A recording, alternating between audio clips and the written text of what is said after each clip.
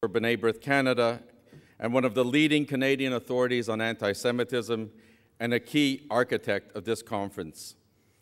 Professor Alain Goldschlager, Conference Chair, distinguished scholars and friends. It would have been inconceivable for my parents of blessed memory, survivors of the Vilna Ghetto, Dachau, and Auschwitz, and numerous Arbeitslagers, work camps, to conceive that one day their son would be opening a conference of this magnitude in which B'nai Brith Canada and the government are joint sponsors. My parents were proud Canadians and appreciated the opportunities that Canada afforded new immigrants, but they never would have envisioned that a government of this country would actually apologize for the misdeeds of those in power when St. Louis was turned away from our shores. Nor could they have imagined that the government would not merely apologize, but would indeed engage in active educational programs to ensure that future tragedies are avoided. Mr. Minister, the timing of this conference is indeed critical. We are now again in an age of rising anti-Semitism, domestically and internationally. We are in an age in which, once again, my parents could not have conceived that there would be those that actively deny the Holocaust, nor would they have dreamt that Canadian universities would be the hotbeds of anti-Semitism in the guise of anti-Zionism and anti-Israel, and that Jewish students would be harassed in the hallways and in the lecture halls as the administration chooses to look the other way. Anti-Semitism is now felt in the boardrooms of this country and on the street. We are living in new and troubling times when the lessons of the past are critical if we are to have a bright future. We praise our government for the initiatives that you have taken, including leading the world in boycotting of Durban 2.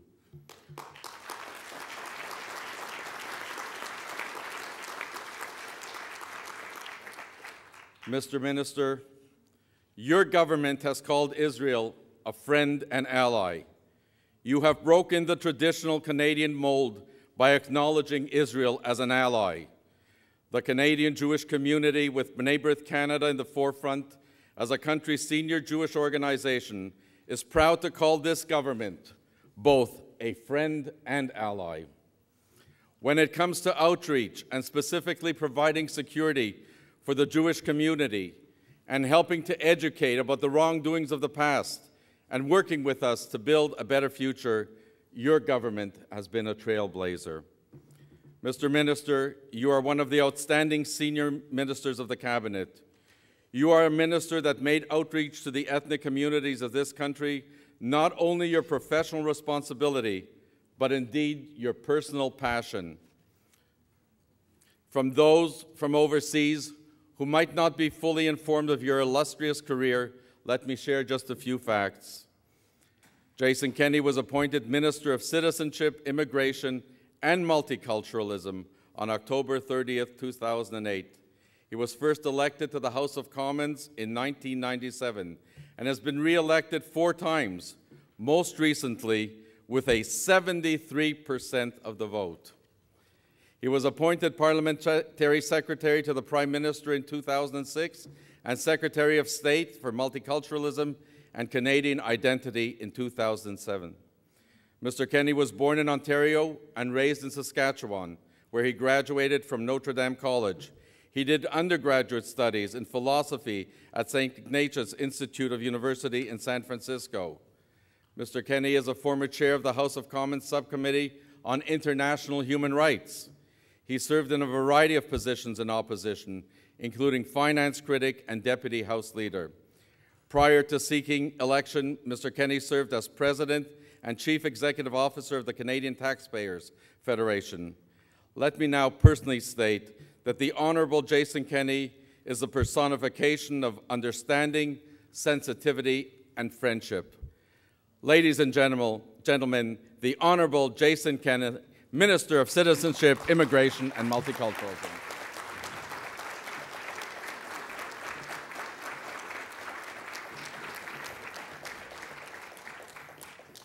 Thank you very, very much for that too kind welcome, Frank, and congratulations to you and all of the team who have helped to make today possible. On behalf of our government and Prime Minister Stephen Harper, I welcome each and every one of you, particularly the survivors who are here, and particularly our international delegates. I would like to thank our partners, the United States Department of State, the French Ministry of Foreign Affairs, the United States Holocaust Museum, and the Mémorial de la Shoah. Au nom du gouvernement du Canada et du Premier ministre, je vous souhaite la bienvenue et je remercie nos partenaires, le département d'État des États-Unis, le ministère des Affaires étrangères de la France, le musée de l'Holocauste des États-Unis et le Mémorial de la Shoah. I would especially like to thank our Canadian partners and co-hosts, B'nai Brith, for all of their hard work in making this happen. Cette conférence représente l'aboutissement de plus de 2 années de travail au Canada, dans le cadre de nos efforts en vue d'adhérer au groupe de travail pour la coopération internationale en matière de sensibilisation, de commémoration et de recherche au sujet de l'Holocauste.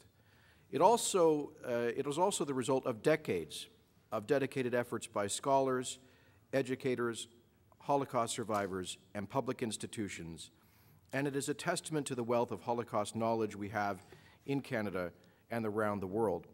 I would like in particular, I think, conferences like this are essential, and the involvement of government is essential. But ultimately, if we are to, as a society, to learn the lessons of the past, to avoid repeating the connection between anti-Semitism and anti-Semitic violence, this must be a learning of the entire civil society. It's something the government cannot do in and of itself. That's why the involvement of organizations like B'nai Brith is so important.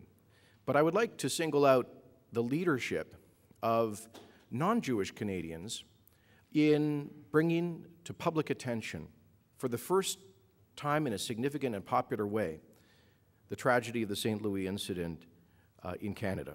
And that is, I refer to the leadership of the Reverend David Dimant and his ministry, Watchmen for the Nations, which in the year 2000, 9 years ago, felt a calling to, on behalf of Christian Canadians, apologize to Jewish Canadians and to the survivors of the St. Louis for the anti-Semitism which underscored Canada's rejection of Jewish refugees before and during the Second World War. And in the year 2000, Reverend Dimant and his ministry went across the country and to educate Canadians, to seek forgiveness from the Jewish people, and sponsored a conference in Ottawa in the year 2000 where they brought together survivors and others to acknowledge this terrible moment in Canada's history. And I want to thank Reverend Dimant, who is here with us, for his leadership in bringing to public consciousness the issue of the St. Louis. Thank you very much, David.